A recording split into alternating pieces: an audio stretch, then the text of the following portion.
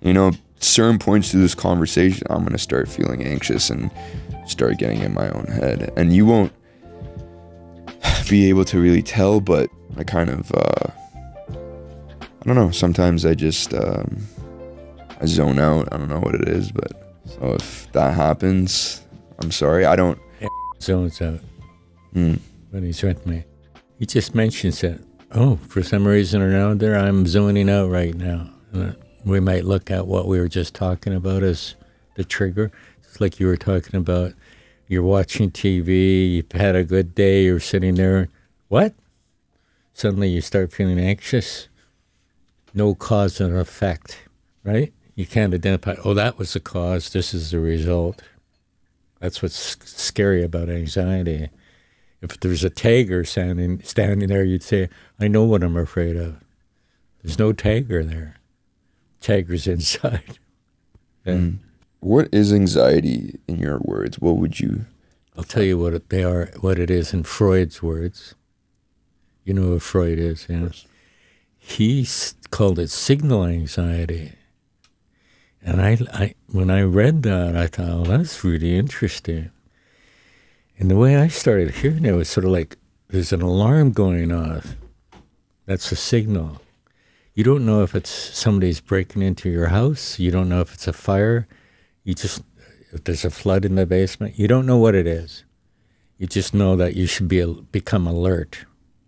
So I think something in your unconscious knows that something, you just had a thought, or there was just an image on the screen that touched something in your unconscious, something that troubles you, but you didn't make the connection in your conscious mind. So now suddenly you're getting this signal anxiety. Pay attention. That's what the anxiety is saying. Pay attention. You're not paying attention to something that's really important here. That's the way I understand it. Yeah. So it could be anything I'm watching on TV, an infomercial or commercial or an ad on cell phone plans, anything. Yeah. Because that's what it is. Sometimes I'm watching something very random, and it's not something where, you know, it's a scene that brings back memories of a sad moment or a movie that, you know, brings back bad memories. It's just a random anything, just a random commercial, and that sometimes, yeah, it just brings me back. It gives me that anxiety, that little fire, that little tingliness. And for me, it's my chest gets tight and my heartbeat starts beating fast. But what you're saying is that commercial or whatever I'm seeing that's completely irrelevant is actually triggering something in my subconscious. That I'll give you an example.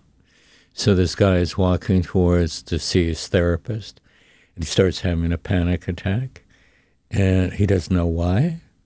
He gets to the therapist, and he tells the therapist he's got a panic attack happening. And then they go into it, and then he realizes that as he was walking towards the therapist's office, he saw a billboard advertising floor scrapings. And his girlfriend just had an abortion, which is a floor scraping of the vagina to get the fetus out. So he wasn't aware, you know, he just saw a billboard saying floor scrapings, didn't pay any attention to it, but it got into him. Does that make sense what I'm saying? Right, yeah. That kind of thing. So there's always something there. You may be able to grab it if you're confident enough or courageous enough to relax into the anxiety. You might be able to grab it, or you might not. It might disappear and it'll come up 3 weeks later. Yeah. How do you relax into the anxiety? Because I know what you mean, but it's way easier said than done. Well, certainly if there's a lot of people around, it's pretty hard to do. I mean, like you said, you might have some anxiety during this interview, and I won't be able to tell. So, you know, most people are good at faking it. They just endure until the moment's passed and they're out of there. But if you're alone, I think you can just sort of drop into it. You sort of drop into your body and you adopt an attitude of it. I accept this. And then I'm not going to fight it. Mm. I'm going to accept it. Now, this also works with pain. If I'm in a lot of pain, and I'm going to have some knee operations coming up, if I try to fight the pain is worse. If I accept the pain, it goes down, which is counterintuitive.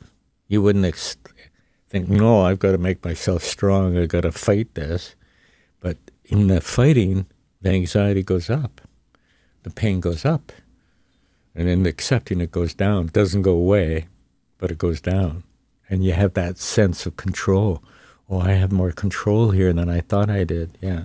How do you learn to accept it, though? Because I've tried doing that, and I every day when I do feel anxiety, I tell myself to start accepting it, just to sit with it, to be completely fine with it. But it's scary. For me, it's very, very scary having anxiety and being able to sit with it. Is it maybe partly because I'm at times not completely comfortable with who I am, with who Mo is, and therefore sitting with myself is already not the safest place to be, because I have issues of being uncomfortable with myself at times. So when the anxiety comes and I need to get back within myself and show myself love and care and be in my own body, I can't do that because I already have an issue with being with myself when the anxiety isn't even there. So when now it's there, it's like it's a double thing happening. Yeah. Let's make it a triple thing. So the triple thing would be this. So here's an example. A guy has a meeting to go to. He hasn't read the minutes from the last meeting, so he's reading them. He takes the stairs instead of the elevator. So he's reading the minutes as he goes up the stairs to the meeting. He gets to the meeting, his heart's beating really fast, of course, because he just climbed 2 flights of stairs. He says, am I having a heart attack? That is, his body's producing unusual symptoms. His mind is interpreting that and saying, am I having a heart attack? The thought, am I having a heart attack, makes the heart beat faster. We get a feedback loop, like holding a microphone up to a speaker. Mm. It starts to accelerate. So the way out of that is to get out of your head, because I imagine when you get scared, you're telling yourself, okay, this time is it. I'm going to go crazy this time. You have some catastrophic thought, and that thought feeds back into your body, and of course your body starts to vibrate. And so the way out of that is to go completely into your body and leave your mind aside. What I mean by leaving your mind aside is leaving those thoughts aside. So all you're aware of is your breath going in, your breath going out. Mm. And you disconnect. Now, I had one client who's autistic. He's a genius. He knows all about film and stuff like that. I asked him, well, what's it like for you when you're in a panic attack situation? And he says, I make my body go limp. He found a way to space out, to zone out. So he got away from his anxiety that way. I get away from anxiety by going into my body, by going into my breath. But I've practiced that, so I'm good at it. You know, when the first time you try it, probably you're not going to work. Mm-hmm. So it's just like practicing lacrosse or golf or guitar. You just practice, and then it's there for you. It's a tool. Mm. Yeah. For someone that has the symptom of maybe increased heart rate and tightness in chest, you're saying, going into the body, focusing on your breath. In that moment, the breath is pretty hard to focus on because, and this is personally for me, I try to do that. I try to go back into my own body and sit with myself and focus on my breath, but my breath is already so irregular from all the anxiety and the worry happening in that moment that it makes it even worse because I'm trying to focus on the breath and my body and within me, but I'm not able to. So then it's a perpetual cycle of, oh my God, I can't even do that. I can't even sit with myself and focus on my breath without feeling as if I want to die or I'm about to lose my mind. I completely understand that. I relate to that sometimes because I have been able to sit with myself, but in the majority of times, I'm not able to because one of the main symptoms I am going through is a shortness of breath. I mean, is there any way, is maybe start pinching myself or put my hand in cold water or any, because the breath for me is a tough place to go to because my anxiety symptoms is dominantly shortness of breath, Right. heart rate, irregular heartbeat. I can literally feel my heartbeat beating. Putting your hand in cold water is not a bad idea. Splashing your face with cold water, not a bad idea. In the old movies, the old black and white movies, woman's going hysterical, her husband slaps her and she says, thank you. What's going on there? When he slaps her, her mind instantly goes to the stinging sensation in her face. She leaves her thoughts. She goes right to her body. So there's a guru or a shaman. You know what a shaman is? Yeah. Yeah. So there's a shaman down in Mexico, and this anthropology student goes down to work with him and see what the shaman can teach him. The shaman's giving him some drugs, mescaline, psilocybin, various drugs, and the guy starts freaking out. The student starts freaking out. So what his shaman does is he reaches over with his knuckle and hits him on the top of the head, really sharp. Same as the slap in the movie. The knock on the top of the head brings you back to your body very quickly. Same with the splash in the cold water. But this one works the best. So it's like an emergency thing. For me, the breath thing, I don't need to do that because I've practiced the breath thing enough, so now I know how to do that. Yeah. Which makes a lot of sense because I remember during time I was very anxious. I sprained my ankle, and the pain I was feeling in my ankle actually brought me more peace because I focused everything onto my ankle, and Exactly. I was wondering why is this happening? I should be more anxious if anything because I've hurt myself. I'm inactive. I can't really play basketball anymore for a few weeks, right? Yeah. So I'm in pain, but surprisingly, it may be more peaceful. It may be more calm. So that makes a lot of sense. And one thing I'm very interested in, I was thinking of this when I was driving here. You said that you've been a therapist. You've been working with people for over 50 years. Yeah. What are some differences and some changes you've seen throughout your time as a therapist? Are people still anxious and depressed over the same things as they were maybe 30 or 40 years ago, or has it been changing? I don't think so. I think life is much more complicated now than it was 30, 40 years ago. So I think there's always sort of like background anxiety in the whole culture. Nobody knows where the culture is going right now. So everybody's just sort of doing the best they can. We just went through COVID. I mean, that was strange. That was a very strange time. Everybody tried to act normal. Meanwhile, they're anxious. They're uncertain. They don't have much certainty. So it doesn't take much. The anxiety level is already up here, and then something else happens. You get fired from your job, or your girlfriend breaks up with you, or whatever. So then all of a sudden now you're into a panic attack because you're already building on this background anxiety that everybody's experiencing. So I think there's a lot of that going on right now. And so what are some of the similarities you've seen throughout your career and your time as a therapist from 30, 40 years ago till now, is there a few certain things that are pretty much fundamental in everyone's mental health and depression? Yeah.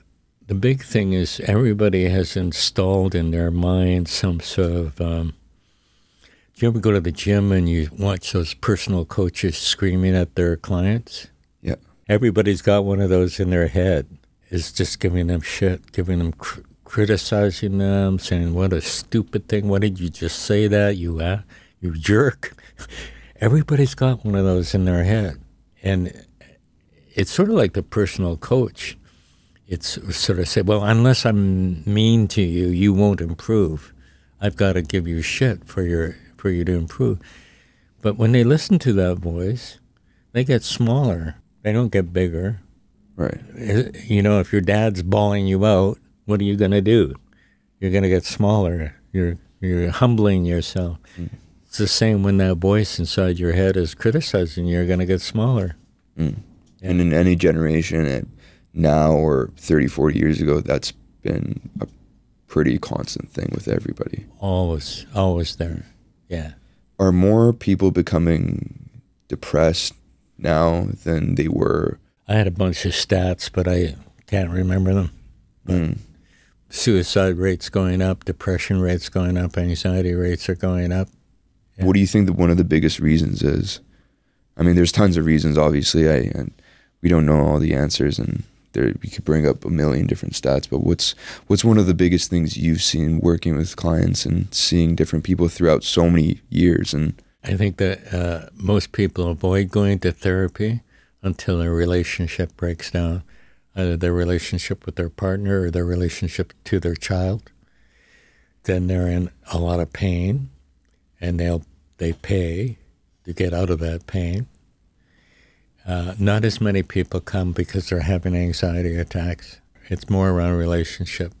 And they might have panic attacks around their relationship, but their primary focus is their relationship. Yeah. There's a couple of things I want to say from earlier in our conversation, if that's okay with you. Yeah, absolutely. Yeah. So the earthquake thing, Mo, that was amazing to me. And what came up for me as I listened to you is I remember a long time ago I used to have these dreams about being in a high-rise. And an earthquake was happening, and that high-rise was starting to go like that, swaying back and forth. Those dreams stopped, thank God. I also had this very powerful experience down in the West Indies, and I was reading mystical literature. And it was getting to me. The mystical literature was getting to me. And I was riding these big waves when I wasn't reading. I was swimming, body surfing. And so whenever I was in trouble mentally, I would have dreams of big waves. So earthquakes and tsunamis. And that became my yardstick in which I would measure my mental health. You know, so those waves would take me out to sea. I'd be lost. Then I'd be in a rowboat, and the rowboat would be taken out to sea. Then I'd be in a cruise ship, and the cruise ship was steady. Then I'd be on the land, and the wave would be coming towards me, but it wouldn't reach me. And so they were my indicators that I was getting more solid. Basically all the metaphors for being That's right. anxious and unstable. Both the metaphors, exactly. Both the high rises swaying and the waves were metaphors for my own wobbling, my own swaying, right? Yeah. So what you're saying is when I had those fears as a child of having these earthquakes happening at any moment, it actually made more sense than I thought it did. It was literally a metaphor for shakiness and collapse and destruction and unstable and unpredictability. That's good, Mo. It's interesting. I've been talking to men lately who told me that when they were about 7 or 8, they suddenly realized they were going to die. Sooner or later, they were going to die. It was a reality. It wasn't just an abstract idea. You know what I mean, the difference? Like somebody wrote a book called Nobody's Sane at 3 o'clock in the morning. So you can have a thought at 10 o'clock in the morning, no problem. Same thought at 3 o'clock in the morning, your chest gets tight. It's a reality for you. Your defenses aren't working at 3 o'clock in the morning. They're working at 10 o'clock in the morning, but not 3 o'clock in the morning. You follow what I'm saying? Right. Yeah. Yeah. Yeah.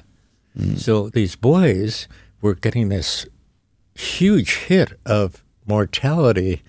I'm going to die. What the hell? What is this game? That early, 7 or 8 years old? Yes. Wow. Yeah.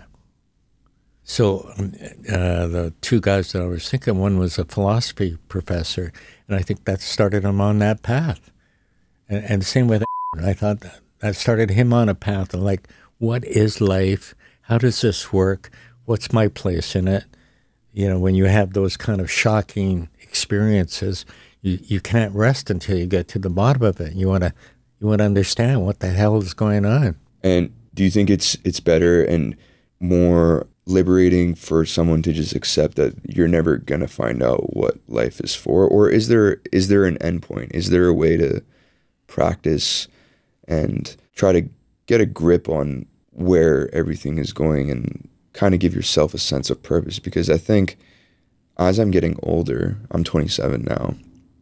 In the past few years, I would say since 24, 25, I am getting to the point where I am questioning what is really the point of living. I'm not saying I'm suicidal. I love life. I love the little things that make me happy, that bring me joy and excitement. But I guess the playful child from when I was in high school is gone. Even early 20s, I would say 2021, I still had pretty much no idea. I was very oblivious and naive to things. And I wish I was still like that, where I wasn't so focused on the process of life and the process of understanding everything. Because back then I was very playful and courageous. I am courageous still now, but back then I just didn't have any fears of anything. But as more and more I'm getting older, I'm starting to become more conscious of what's going on. And I thought it would be the exact opposite when I was growing up. I thought when I was 16 or 17 that when I got to 30, I'd be completely fearless, completely just, not worried about other people's opinions and the externals and everything that's going on. But it's becoming the opposite almost. And now I have to really put in the practice of being with myself. Mm-hmm. Yeah. I mean, if that makes sense, I don't know. It made total sense. I think you're describing a lot of people's experience, including my own. So here's what I mean by that. I was 18 until I turned 27. Maturationally, when I turned 19, I had the same idea of who I was and the way the world worked as I had at 18. Same at 20. Same, nothing changed. This is the way life is. 27, I had 9 years of maturation in 1 year. As I realized, oh my God, this is far, far, far more complicated than I thought it was. I grew up. Yeah. It sounds like... Isn't that bad? I wish we never grew up. I wish we always stayed in that 18 or 19-year-old mindset, because it was so free and so there's no worries. Yeah. But are you happy? Do you think it's a good thing to have that 9-year maturation all of a sudden? Is it? No, it was, I think it was a good thing, but I think it was very, very difficult to navigate through that. Yeah. You're touching on so many things. My mind is racing with all the possibilities. Yeah. I mean, go for it. I want to give you the stage to. Yeah. Well, I want to go back to the earthquake thing. This guy says a paranoid person has lost the ability to make a distinction between possibility and probability. So we could arrange things like this. Yeah, that's possible. That's probable. That actually will happen. We're going from imaginary to reality along that continuum, right? It is possible that the Port Mann Bridge will collapse when I drive home after this interview. It's not probable. At a certain point, you can lose that distinction. If I think it, therefore it's possible. Therefore it's probable. I thought that was interesting. So when you're solid, when you've, developed kind of solidity with yourself, you keep that distinction. No, that's ridiculous. That would never happen. You know that. You don't have to convince yourself. You have that confidence, right? Mm. But then, when you get paranoid and you get anxiety, all your certain truths, all the truths that you thought were solid, they're dissolving or they're moving around. And that's when you start losing those distinctions. Does that make sense? Absolutely. Yeah, yeah. Yeah, I mean, what causes someone to lose that distinction? I think anxiety. Somebody said, a philosopher I like a lot said, anxiety is the fluidization of everything that once was solid. So we're a little 2-year-old and we realize, if I cry, mommy comes. If this happens, then that will happen. And then we start to put together a lot of those rules. If I throw a ball, it will bounce. We just build up those rules. Those rules become more and more solid. That's how they become solid until we have our first panic attack or anxiety attack. We have a model in our head about how the world works and how Mo works in that world or how Larry works in that world. It's just a model. And then when we have an anxiety attack, it's like that model breaks up and we don't have it anymore. And we're thrown into reality directly without the model. And that's scary. It's like landing in a strange city. You don't know the language in that city. You don't know if you drive on the right or the left. It's like that. Future shock and culture shock is like that. Right. Yeah. Mm. Would you say anxiety always, the root of anxiety, why it comes up, why people start feeling anxiety, and to allude to the example of something triggering your subconscious and bringing that symptom or that whatever it is into your body, would you say that anxiety makes sense? Does it always make sense? Because there are times when I'm feeling anxious and for the love of God, I'm trying to understand it. I'm trying to reason with it. I'm trying to be its friend and understand why it's happening. But it's so irrational that, and it doesn't make sense. And that's what scares me, because I'm really trying to be like, okay, you're here. It's happening. This thought that's happening in my head, this OCD, because I also deal with OCD, this OCD that's going on, there's a reason why it's happening. There's always a reason. It's trying to be it's trying to help me out. It's trying to protect me. But the deeper I look, the deeper I try to reason with it, the more I become more confused, because it doesn't make sense. And that's when it becomes so terrifying. And that's when I feel like I'm losing my mind. And the key word there, the key phrase is, it doesn't make sense. And so who's talking there? It's your mind that's talking there. It's your mind. All our minds want to make sense. That's their job. Our body doesn't really care that much about making sense. So that's why I said at a certain point, when you're having an anxiety attack, stop trying to figure it out. Just go right to your body and go limp. Go limp in your body. And then it's sort of like you're unplugging from the power source. You know, when you plug your computer into a wall outlet, you're getting a power source, or you're getting a power surge at times, scrambling the data. You just reach over, you pull that plug out, and the plug that's plugged into your mind that's driving this whole thing, and you just go directly to your body, and you stop trying to make sense. Which is also easier said than done. You have to practice. It's a practice, yeah. All these things that we're talking about, how to deal with it and how to be better with it, the person needs to put in the effort to practice, that's just right. Like anything else. Yes. Well, so let's say you're being attacked by anxiety. You're having an anxiety, or I'm having an anxiety attack. Now, I can drop into my body, as I've said a number of times today, or I can summon courage. I can say, is there any courage there in my body? It's like you're a courageous guy when you were younger. You still are, right? So I call on my courage.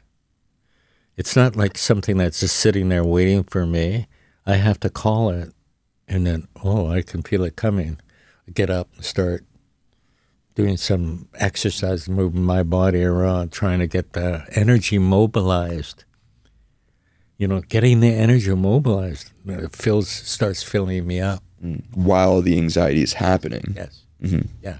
Start doing push-ups, sit-ups, going for a run, using the anxiety instead of putting my foot on the brake and the accelerator at the same time.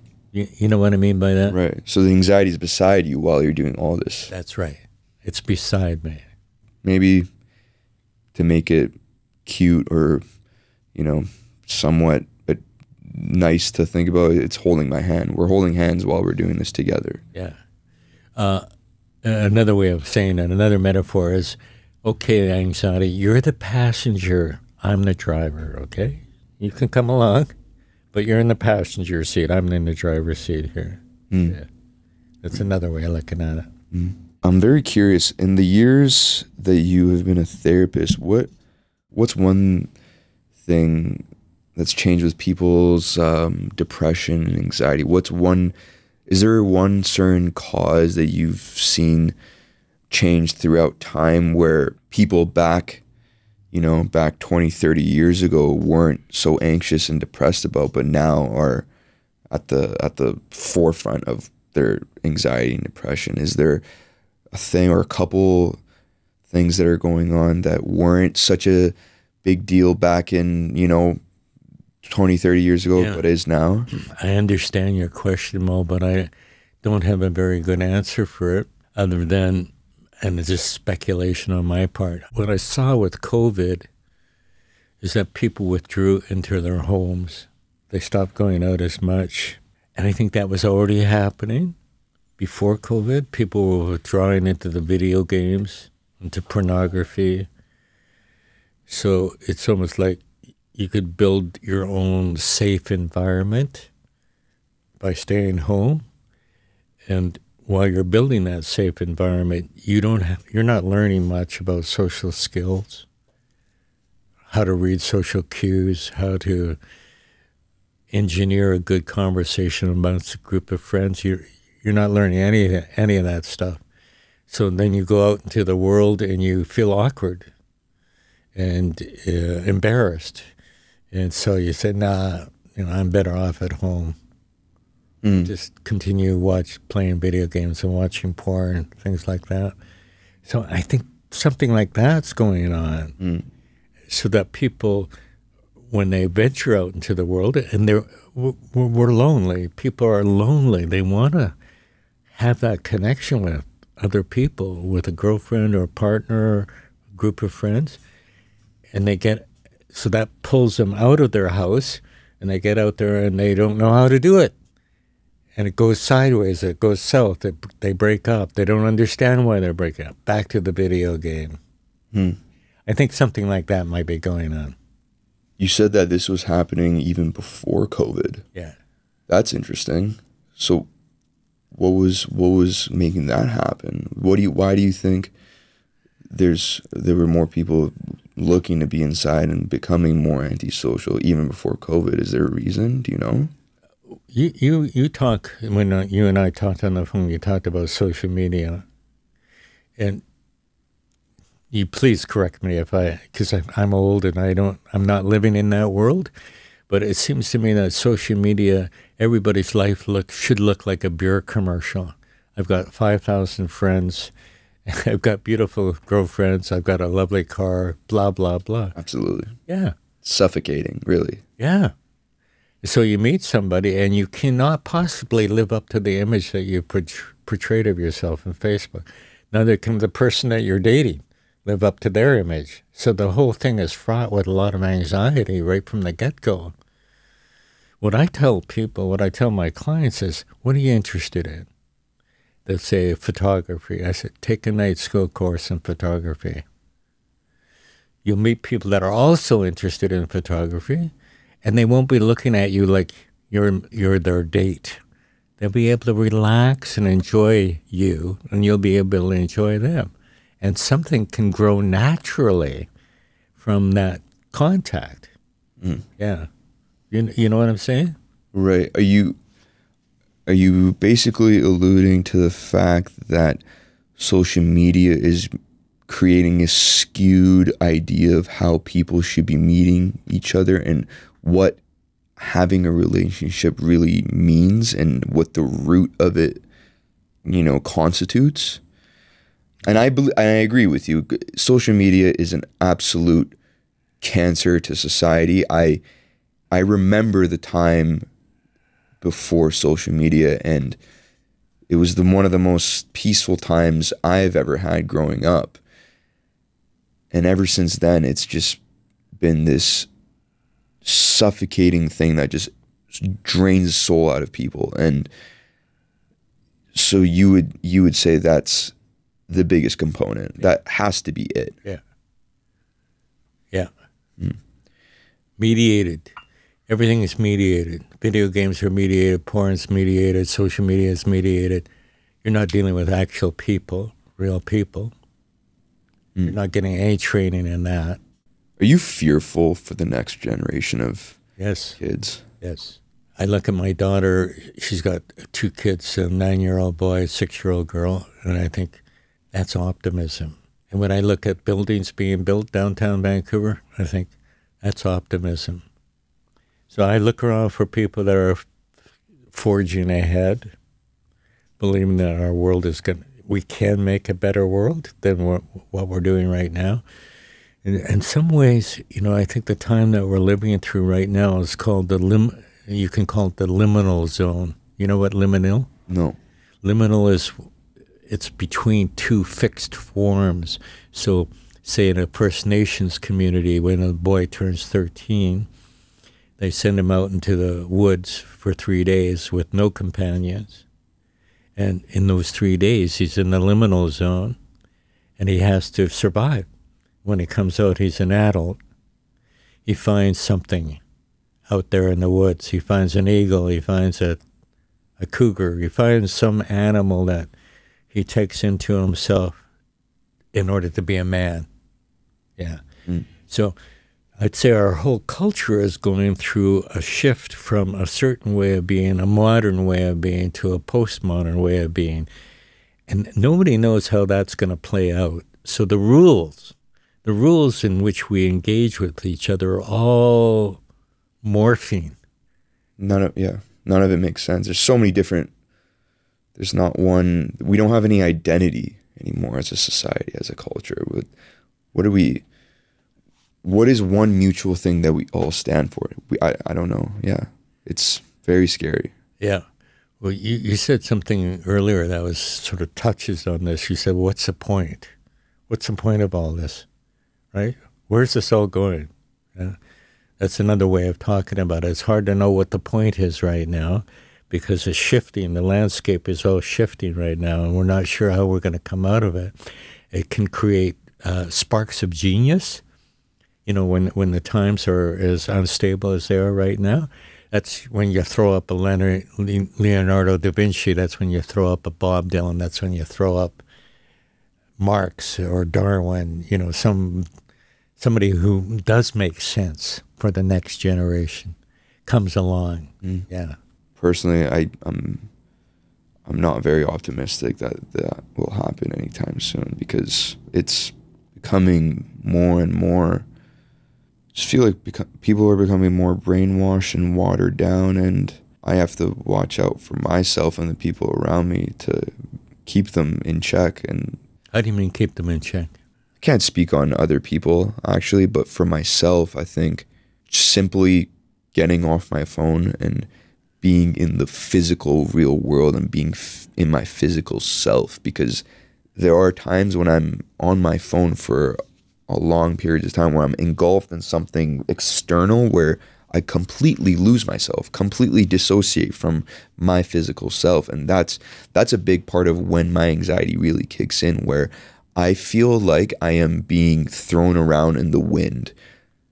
I'm in midair and I have no grounding, and I'm just being tossed around by where the wind is taking me. I have no say or whatever in how I want to feel, how I want to think, but I'm just going with whatever the world is whatever direction the world is making me go. Yeah, that's really good. That's a very good description. And it's terrifying. It's absolutely just debilitating at times. Yeah, well, it's sort of like you give yourself away. You go on Facebook or Twitter or whatever, and your attention is drawn into that. It's drawn away from your core. It's drawn away from your soul. It's drawn towards these passing images. And you're just tossed around by these passing images, but there's no ballast in the boat anymore. You know what a ballast is? No. In a sailboat, they've got a deep, deep keel. It's full of lead. Okay. So that the sailboat doesn't tip over when a strong wind comes up, because there's lots of ballast that's holding it down. And when you're on social media all the time, you're losing all your ballast. You're losing your physical connection to the physical world. Yeah. Right. Yeah. Was there something similar to social media before social media became a thing? From the times that you've worked with different people and in the past, was there something as intoxicating as social media? I remember email people saying, I don't send emails because they're so easy to misinterpret. And that was an occasional complaint that I would hear, but nothing like what I hear about social media. Yeah. Do you think in the history of human society there has been anything as toxic as social media? Some of the religions seem pretty toxic. Yeah. The Crusades go down and slaughtering hundreds of thousands of people in the name of Christianity. Is not so good. Communism, same thing. They were slaughtering people in the Ukraine, starving people to death. So those things are a little bit worse maybe than social media. But to even be mentioned in the same words as, in the same sentence as just murder and homicide and destruction is just, it makes you realize how terrible social media is to be mentioned in tragedies and like history. the Holocaust or, Two things I want to say. When you were afraid of going to sleep when you were a little boy, I also was afraid of going to sleep when I was a little boy. My mother would tell me I would fight it. I'd be in that high chair, fighting it off. Lately I've been reading that we come from being. Mo, you came from being. Larry came from being. Alice came from being.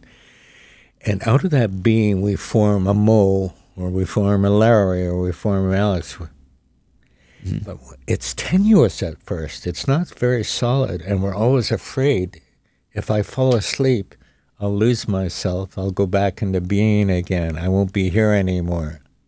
Wow, yeah. That made huge sense to me. Yeah. Well, I never thought of it like that. It's interesting, isn't it? It makes me feel better because it gives some sense and some justification of why I felt like that before. Yes.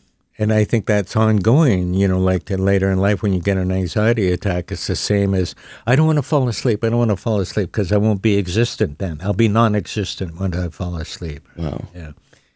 The other thing I want to say is, you can get caught in this loop in your head.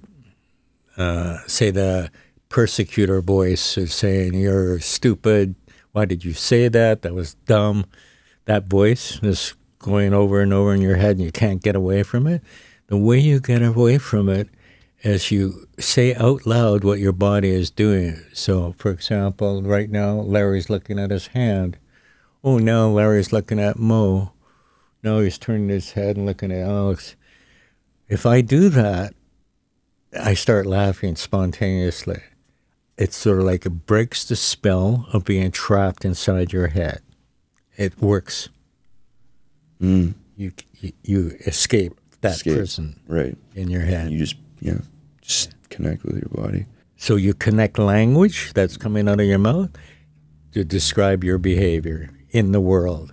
That's very profound. I'm going to practice this for sure. I'm going to listen to this again. And one thing before I let you go, I really want to quickly touch on this. The one clip I saw Aaron post was you mentioned that women are 12 steps ahead of men relationally. And because of that, men and women are having tough times with their relationships, less people are having sex. Can you explain that a little bit more? Because I'll try, because it's a mystery that I'm trying to solve as well, you know, and in conversations like you and I are having, and that Alex would be interested in being part of, we start to put our thoughts together, your thoughts with my thoughts, with Alex's thoughts, and we start to unravel some of the mysteries that you're asking about.